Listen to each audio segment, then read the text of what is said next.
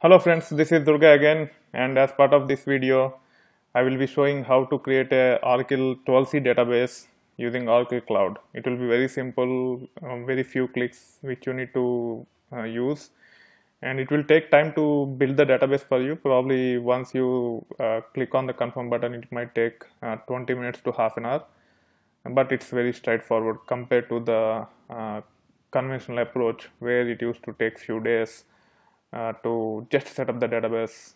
Here you will be provisioning the server, and it will have the database, and everything will be as per the Oracle defined standards. So there will be very lesser room for error. So there are different services which will show up on the dashboard once you click on try it as part of platform as a service.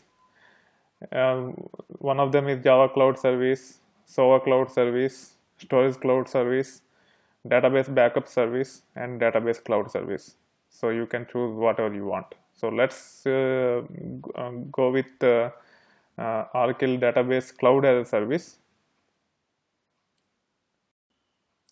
So instead of using the newly created account, I will be using the old account, and I will show you how to create it.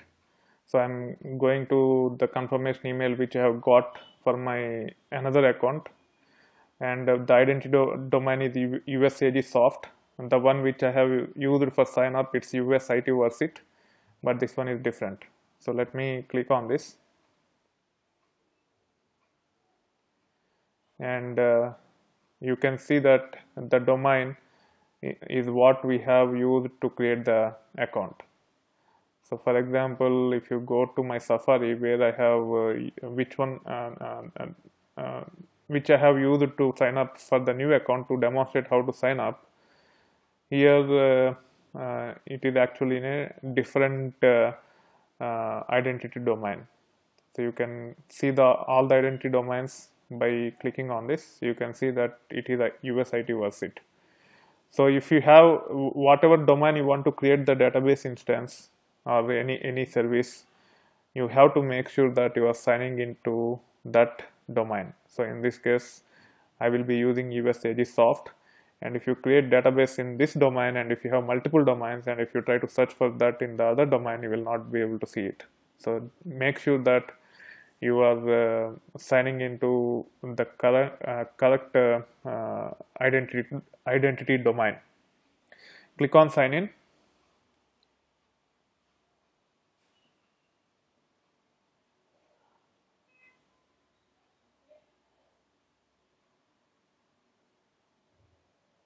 Okay, so it will look like this, and it's the same as on the other account.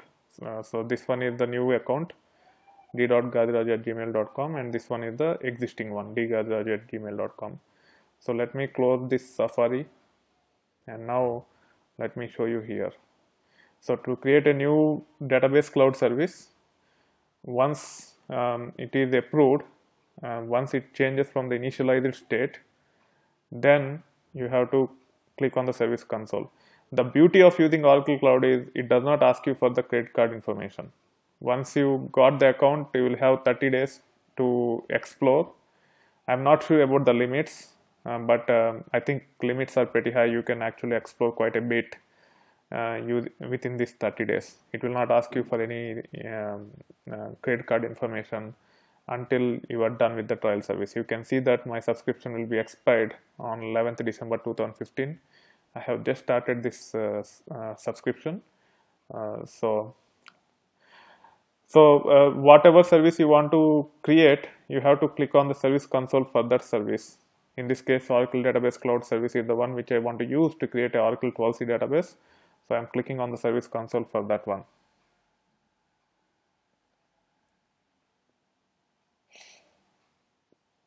Okay, so you have this.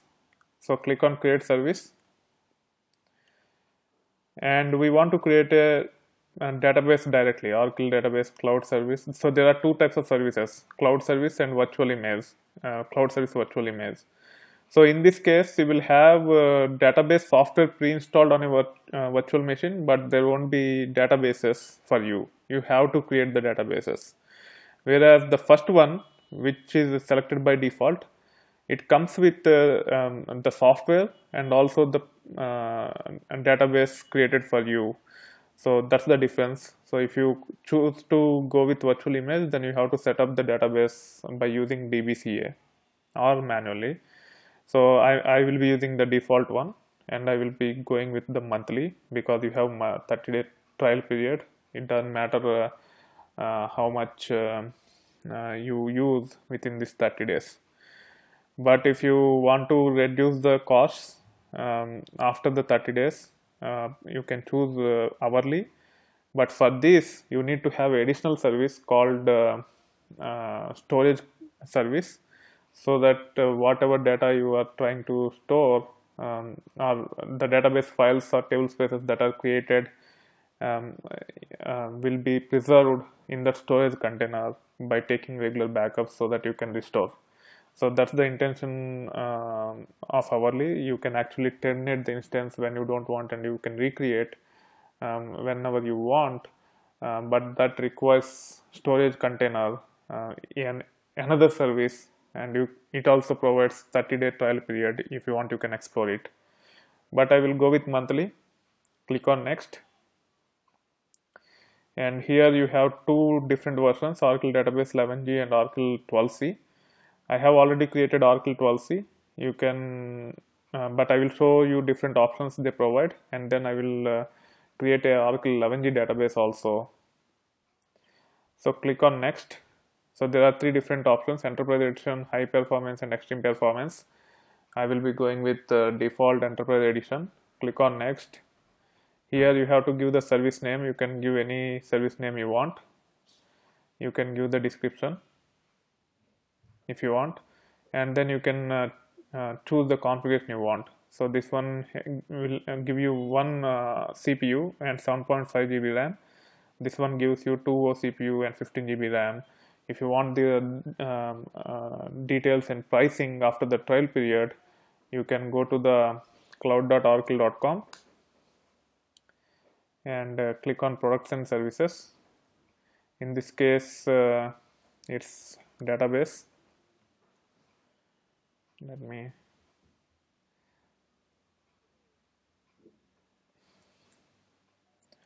once you click on this, you can see the pricing link here. Click on this, and you can see that it will cost you $600 for standard edition and $3,000 per month for enterprise edition. So whatever we are choosing here, after 1 month, if you want to use it, you have to pay $3,000 per month to Oracle. Okay, so but it does not ask you the credit card information, so you are good to go. But after 30 days, the instance will go away, and then you have to give the public key. So for this, you have to set up SSH.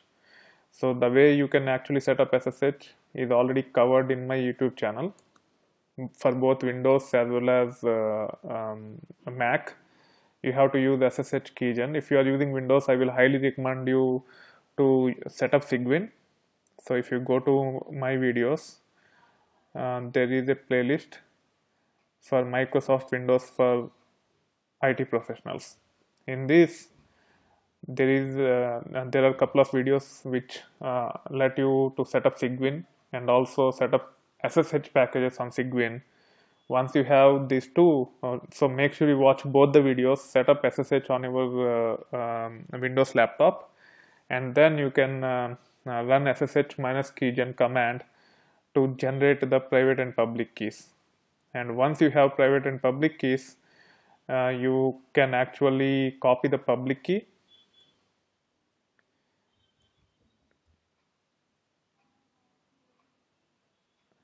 to here by clicking on edit. You can actually choose this one and directly copy the public key. So by default, it will be stored under id_rsa.pub. You can take that and store it here.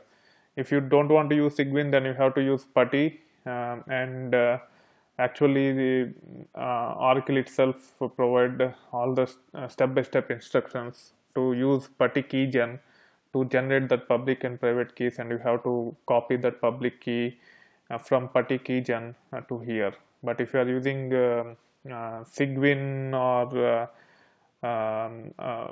Linux or Mac terminal, what you have to do is you just have to run this command ssh-keygen and hit enter, and then it will ask you to the path to which you want to copy these files.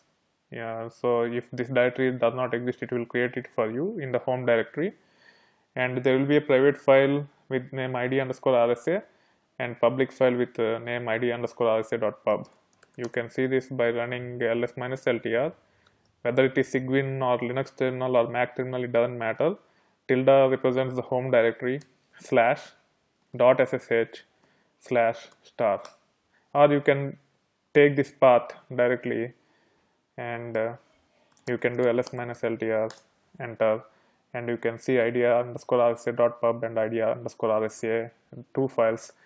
id_rsa represents the private key which has to be there on your PC, and id_rsa.pub have to be copied to the remote server to which you want to connect using passwordless login. And when it comes to connecting the servers on which the Oracle database will be created, you will be able to only connect using passwordless login. So if you pass the content of this file by clicking on browse like this, and okay, I cannot see the hidden files. That's fine. I will use the key value here and then copy the public key, and let me enter. Okay, it will look like this. So you can copy and paste the content of the public key file and hit on enter. And what will happen is when the server is created, it will have this key automatically copied onto the server, and you have the private key on your PC, so you will be able to connect to the server without password authentication. And then you have to give the administration password. So you have to follow the standards. You need to have at least one uppercase letter, one lowercase letter, one number, and also one of the underscore or hyphen or hash. Only one of these three special characters are allowed in the password, and you can create the password. And then when it comes to Oracle 12c, there is a concept of containers. So that container, so it is supposed to be a multi-tenancy database. So each container will be fully working database, where you can actually copy from one database server to other database server without impacting any other thing. So you can actually, so it's kind of having multiple databases on one set of database servers if it is RAC. So it's like MySQL or Postgres, where you can have multiple databases. Traditionally in Oracle, you can have only one database for one set of database servers. If it is RAC, and if you have 4 servers installed to support that RAC database, you can have only one database on those 4 database servers. You cannot have more than one. Whereas when it comes to Oracle 12c, you can create as many database containers as you want, and each one will work as a fully serviced database. So, and if you want to create a demos which will have some of the tables pre-created for exploring the database from developer perspective, if you want that, you can choose this one, and it will facilitate you to create certain schemas under this container. We will see the container and other details once the database is up and running. Then you can click on next. I have to give the password, and also here I will be using local storage only. If you want to use cloud storage, you need to have a cloud storage container So you need to subscribe to container storage container service also. It will give you the username, password, and the container name, and you have to use it. But for this one I will just use local storage container, and this one I will use the password whatever they say it here.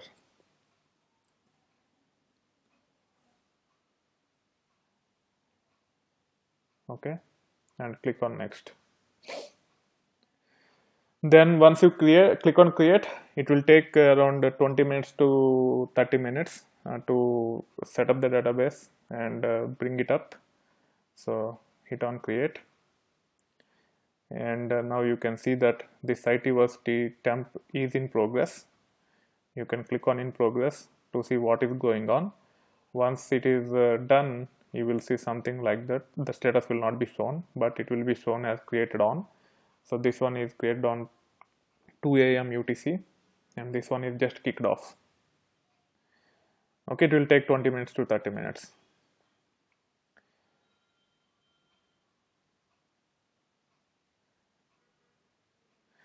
So that's how you can actually create the database. Very easy. It will just take 10 minutes to sign up and start creating the database. And as part of the series of videos, we will see how we can connect to this database server, means OS of the database server. So the OS will be Oracle Enterprise Linux, and also we will see how we can use how we can actually connect to the databases using IDEs like SQL Developer and many more as part of this playlist. That being said, I hope you are enjoying the content on my channel. If you like this video, please click on the like button. If you have any questions, please use the comment section of the video, or if you want to provide the feedback, please provide the feedback on the comment section of the video.